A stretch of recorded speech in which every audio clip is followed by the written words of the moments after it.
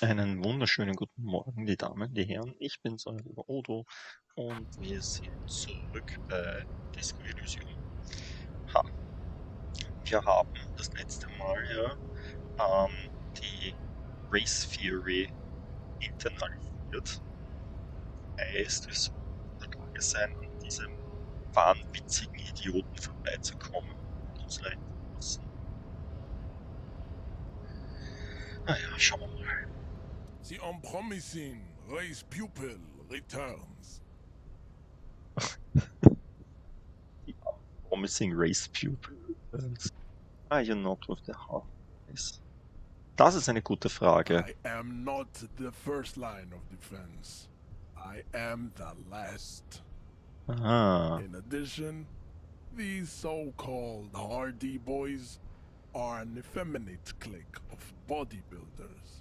Their company is spiritually degrading. er kann sie also nicht ausstehen. You pick up on something artificial in his tone, like he's putting on an act. This is unlike him. He is usually more himself. But you're all part of the union.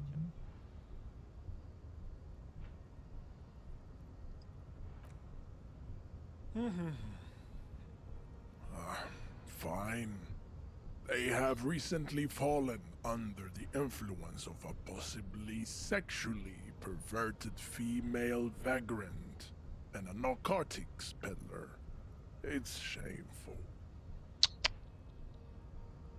Who do you mean? Find out for yourself, endomorphic blob. Okay, Interesting. let's get over that funky race. And knock him out. Okay, das könnten wir natürlich prinzipiell versuchen, aber ich fürchte, da werden wir nur ausgehen. Wir das versuchen. Wir müssten einen 11 oder 12er würfeln. Das ist gar nicht mal so unwahrscheinlich. Ich meine, 8%.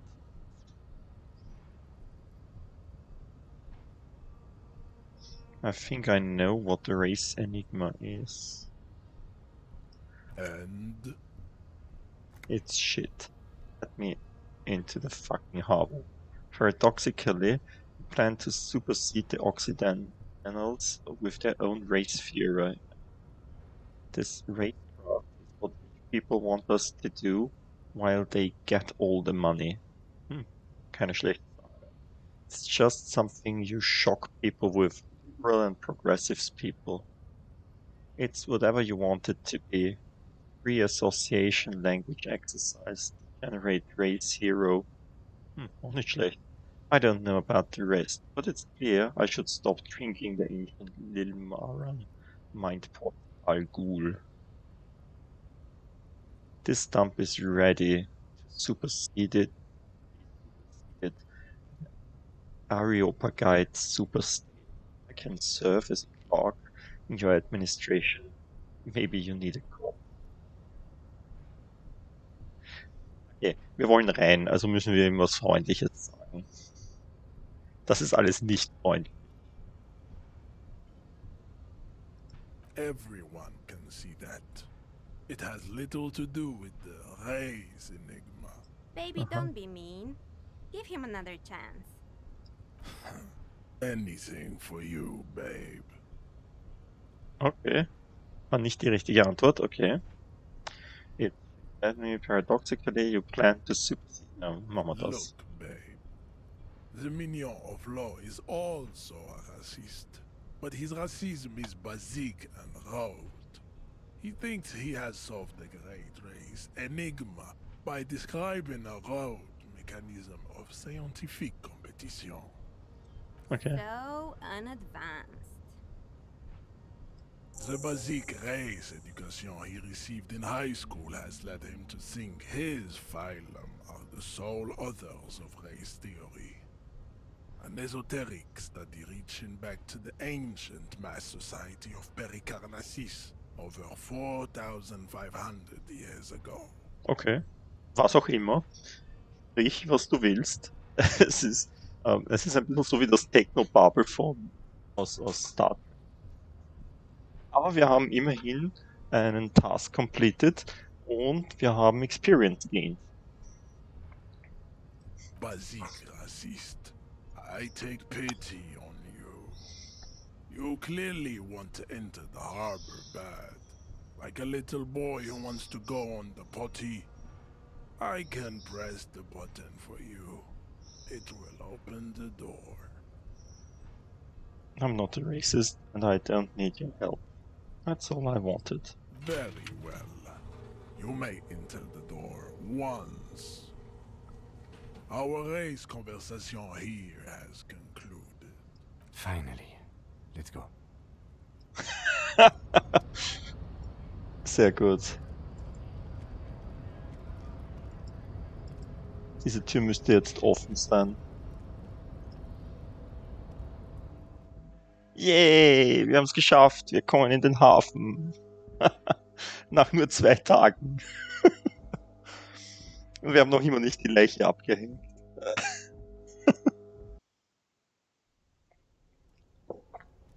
Mhm. Door is locked and cannot be opened from this side without a pass card. Okay. Guess you have no choice but to talk to the union leader. Wir sind jetzt eingesperrt da herinnen. Every worker member of the board is written at the top of the flyer. And at the bottom the union logo and demand democracy. Okay. This is a Dewey typewriter. The model named is on the back. Standard office file cabinet. The drawers seem to be locked. Someone left the coffee machine on. Hey, Kaffee! Dark liquid in the pot looks almost sentient. Wollen wir sie nicht trinken? Oh, viele kleine Dinge zum Aufmachen. Yes.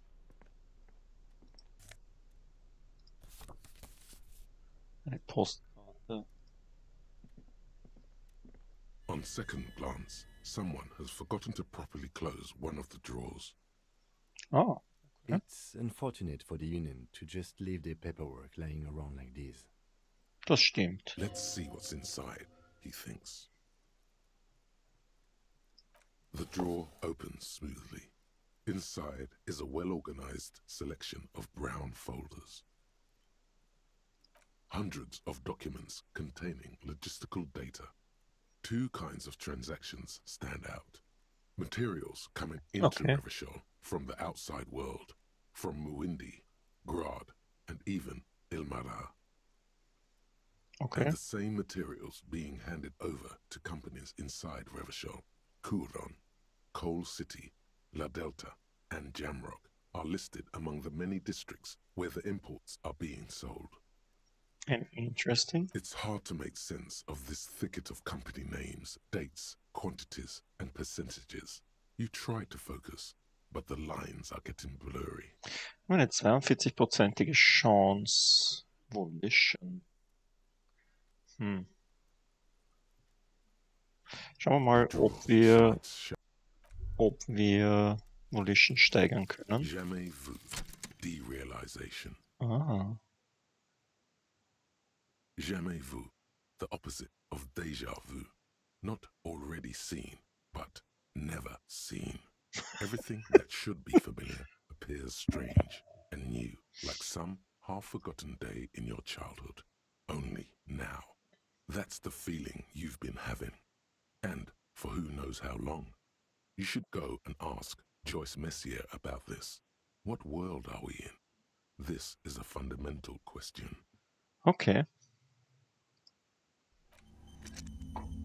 Ja, warte mal. Wollte ich das machen? Wie? Was? Wieso habe ich das jetzt da drinnen? Bonuses from the fort. +1 XP for every orb click. All intellect learning caps raised by 1. Oh, das ist cool. Das werden wir nicht vergessen. Das ist eine gute Fähigkeit.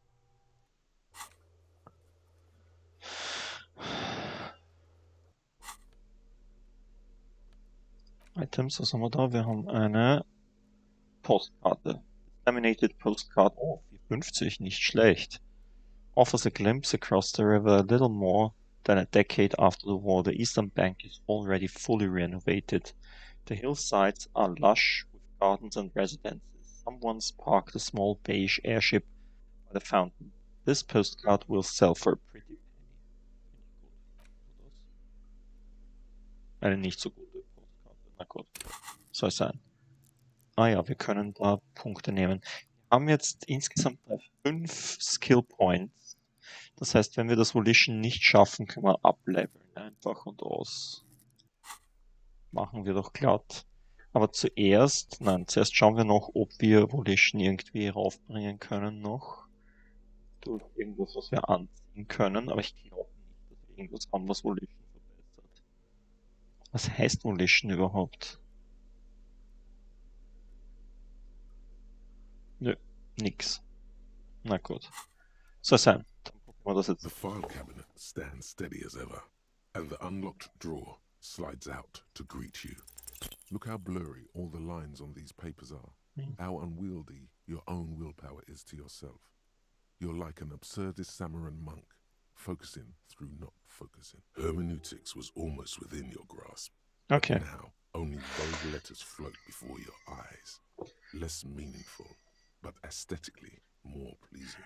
If I let my eyes go completely out of focus, all shapes start melting into one. Is that what you're doing with those photos over there? Yes. Right. This is probably not relevant to our case.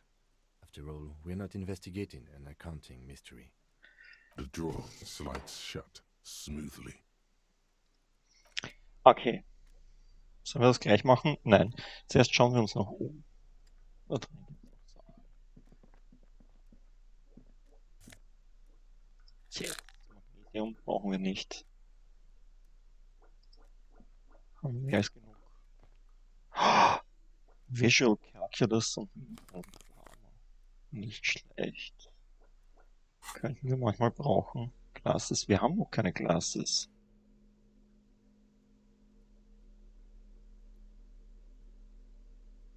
Was?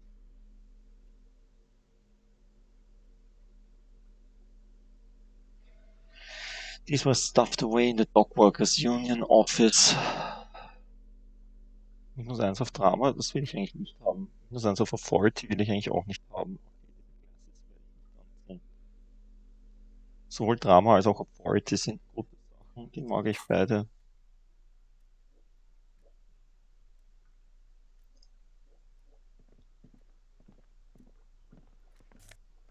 Was ist das?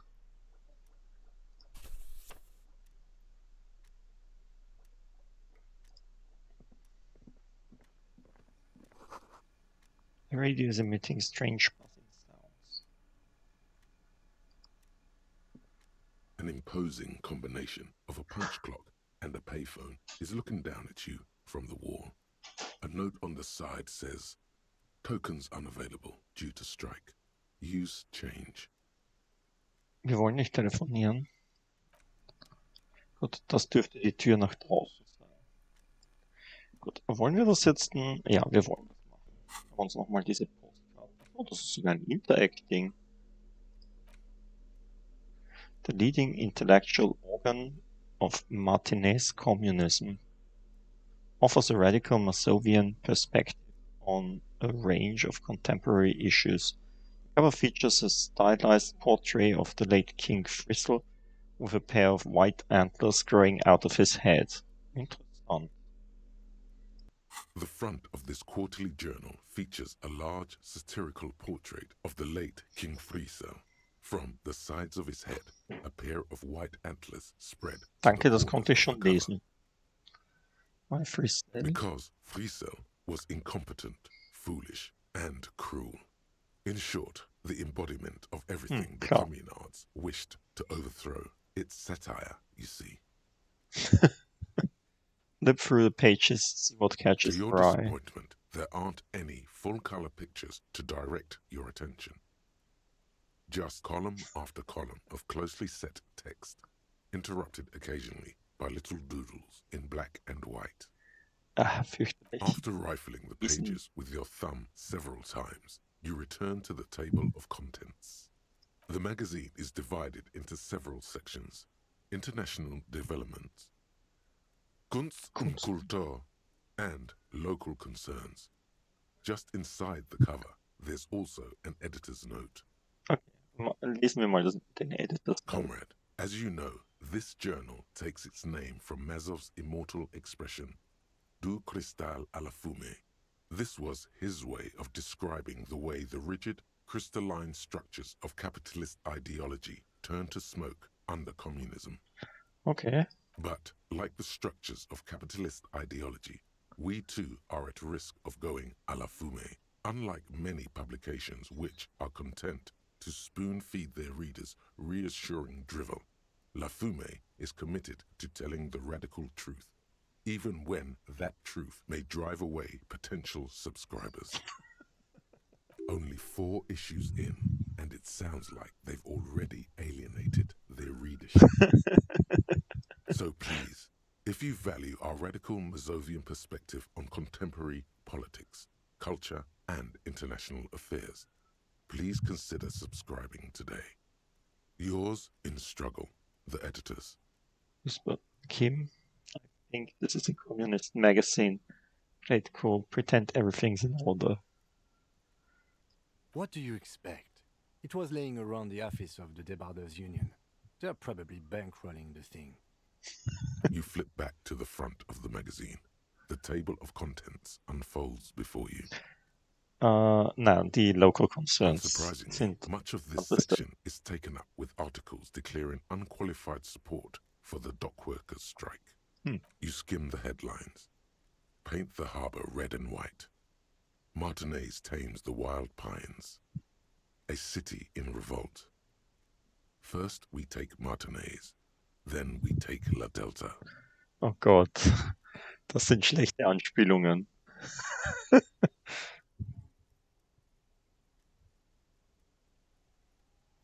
Finally, there's a brief article by the writer, G. Martin, accusing the owner of the Capeside Apartments of illegally attempting to evict certain communist tenants simply for not having paid their rent. Unfassbar. Mieter rauswerfen, die ihre Miete nicht bezahlen. Damn communists should have killed a lot of them when they had the chance. If it weren't for the wild pines, all those moochers would be out of a job. Charging rent just to live somewhere is pretty outrageous. Ja, stimmt, wir müssen auch Geld zusammensammeln dafür. Wouldn't it be better for everyone if labor and capital could reach some reasonable accommodation? Wer will schon die intellektuelle Sache? Why should I care? This doesn't have anything to do with me. Yeah, okay. According to these editorials, there can be no accommodation with the forces of international capital or their mucilaginous allies in the coalition. Wir haben eine Moral gekriegt. Wie kann das sein? Dass wir nur ein Moral hatten.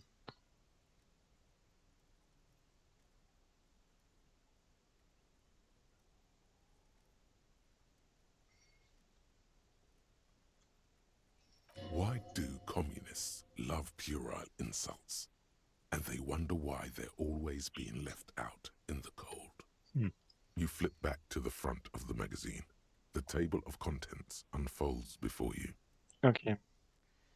Fangen wir mal nach Kunst It und takes a moment, but gradually it dawns on you that Kunst und Kultur must mean arts and culture. Why they decided to title this one section in Volda is beyond you. Volda ist Deutsch offensichtlich. It evokes a sense of recognition and fellowship among those privileged enough to understand. Also uns. As you leaf through this section, you come across several reviews of recent radio plays, as well as a brief artist spotlight featuring a local artist identified only as CS. Wie hat die Künstlerin geheißen oben? Connie the Skull oder so irgendwie? The main feature, though, is a long essay titled Tip Top Tourney, a critical Mazovian perspective. Wie konnte es anders sein? The Tip Top Tourney is an inter-Isolari racing series, mostly known for its high speeds, ludicrous sponsorship deals, and high death toll. In Revachol, it's held quadrennially on the prestigious Zero Carousel racing circuit. Okay, read the profile of CS. The so-called artist spotlight is really just a brief Q&A, made all the briefer by the subject's evident hostility to her interviewer. Sicherlich das Mädel da oben. Nicht That Connie, certainly keine Ahnung. sounds like Cindy a the Skull. delinquent youth who likes to harass you from her balcony. Ja, Cindy the Skull. Yay! Alright, let's see what these communists have to say about Tip Top. You think you're settling in for a relaxing recap of the most recent season, maybe sprinkled with some nice anecdotes about a few of the more colourful drivers. Instead, you find yourself skimming a 10,000-word feature about all the politically problematic aspects of Tip Top Tourney. Wait, what's wrong with Tip Top? Das fragst du. Where to even start? For one, there's the crass commercialism of its sponsorships. Yeah. And then there's the practically criminal emphasis on deadly motor crashes. Okay, good. So, all of it, basically.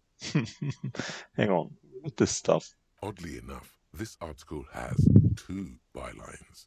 Nachdem and Colada Bernal and Exilus Buka.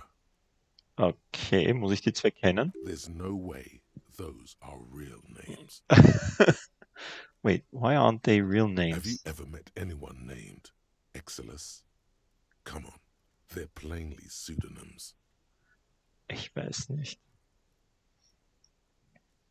What's so bad about sponsorships? What's wrong with a good motor crash? They just keep it interesting. Under capitalism, the article says, every pursuit has its price. Every pleasure, even one as elemental as the joy of racing others around a track, is reduced to an advertising opportunity. Okay. Thus, the so-called tourney becomes a competition between increasingly meaningless brand signifiers. Your discount laundry detergent racing against a pack of Astra cigarettes, or even a fritter. Okay, right. But when you get to see them crash... And that precisely is what's problematic about it. Were it not for the promise of random, spectacular violence, audiences would quickly lose interest. Okay. At the end of the day, it's the destruction of these 750,000 real races that you're really watching for. Okay, I'm pretty sure I like it for the racing. Wow, you're right. I really am just in for the movie. Ja, natürlich. One cannot avoid the conclusion that Tip Top Tourney is simply the apotheosis of spectacular entertainment under capitalism. Kim, did you know Tip Top Tourney is actually an orgiastic ritual of capitalistic destruction? I had no idea. That's good. Kim, you wouldn't believe how badly written some of these articles are. Kim, this article says that no one really watches Tip Top Tourney for the races. Ja, ich nehme das jetzt. I can safely say the thought had never crossed my mind, Detective. Curse his brow. I wonder what else is really just a metaphor for life under capitalism. I'm sure most things are, if the young men who wrote this article are to be believed. If I had to wager, I'd say they've never even seen the inside of a motor, much less a motor race. I take whatever they write with a large grain of salt. Ah, stimmt. Das habe ich total vergessen. Er ist ja total er ist ja total vernarrt in Motoren und so Zeug. Ihn kann man damit natürlich nicht vom Ofen hervorlocken. Ein vollkommener Antikommunist. You flip back to the front of the magazine. The table of contents unfolds before Okay, you. international This section developments. includes a long, tedious critique of the latest round of free trade negotiations between the EPIS nations, and the Free State of Semenine. Okay. You also skip over an article about heavy fuel oil smuggling along the Messina border, something about bear wrestling in Samara, book riots in Yugograd. Okay. Face it, you really aren't interested in foreign affairs. You're not even sure where most of these countries are. Stimmt. Ich habe keine Ahnung. You flip back to the front of the magazine. The table of... Passt. Wir sind das Magazin durch. Finde ich gut. Das war mehr Information, als ich wollte. Na gut. Wir machen jetzt noch Folgendes. Wir werden Volition um 1 erhöhen.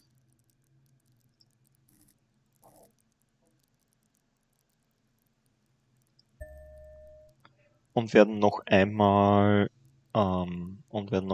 diesen Ding durchsuchen. The file cabinet stands steady as ever, and the unlocked drawer slides out Ja. to greet you. Das heißt, 7 oder höher müssen wir würfeln. Komm schon. Papa will einen Whatever's hidden Erfolg. here is hidden well. Freunde. Concentration isn't enough. Only a trained accountant with a background in logistics would be able to really make sense of it. However, there is a little handwritten note stuck on the side of the drawer. Look at the note. It appears to be a to-do list written in large, uneven capital letters. Das Remember, klingt Leo, gut. Everard's shoes, special whirling borscht, water Everard's plants, sweep office floor, more banners. Ah. Das ist offensichtlich jemand, der was zu tun hat für den Boss. Das klingt interessant. All items on the list have been crossed out and the note itself is crumpled. Ah. Look, Kim, a new note with a list of errands for Everard. Everard Clare, probably. The head of the Debarders Union. One of his aides must have left it. Nothing incriminating here. Stimmt. The special borscht seems a bit odd in the list. Das stimmt, ja.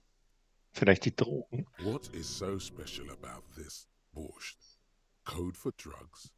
Booze? Oh, Electrochemistry war mal sinnvoll. Ich bin entsetzt. Take another look at the note. Remember, Leo, Everard's shoes. All items on the list have been crossed Okay. out, and the note itself is crumpled. The drawer slides shut smoothly. Ich bin mir nicht sicher, ob das eine interessante Information war, die wir da gebraucht haben, aber gut soll sein. Haben wir was anderes Volition freigeschalten dadurch? So. Ach Gott, bitte, wieso? Ach, ich hasse das. Electronic Doorbell.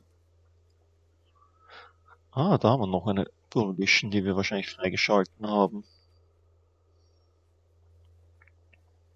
Na gut. Okay, meine lieben Freunde, das war's für heute. Wir machen das nächste Mal hier weiter, indem wir da rausgehen und schauen, was auf der anderen Seite der Tür ist. Wie es im Ding zugeht. Bis dann. Tschüss euch.